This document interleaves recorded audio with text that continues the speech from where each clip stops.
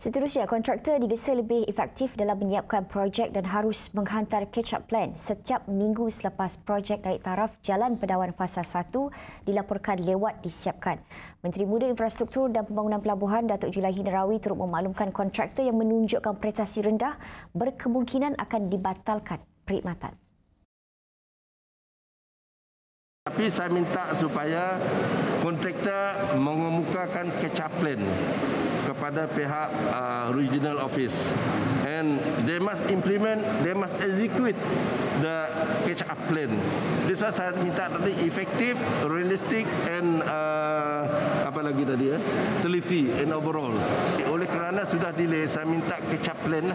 Dalam pada itu, penduduk berharap projek menaik taraf jalan itu dapat disiapkan segera bagi memudahkan urusan rutin harian mereka. Bagaimanapun mereka memahami kekangan yang dihadapi kontraktor terlibat. Pasal masalah tu kami faham juga. Memang kontraktor pun dengan mau mula dengan secepat mungkin lah. Tapi maklumlah tu banyak pihak terlibat.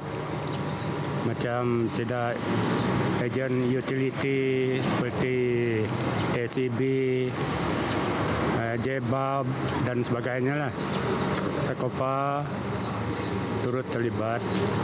Kayak macam sudah land survey terlibat juga.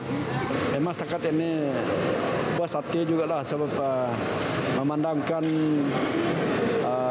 pada masa COVID kita faham memang dia orang susah mau turun kerja, lagi pun kalau yang masa hujan, sebab masa ini kita tahu masa penghujung, jadi selalu mau hujan.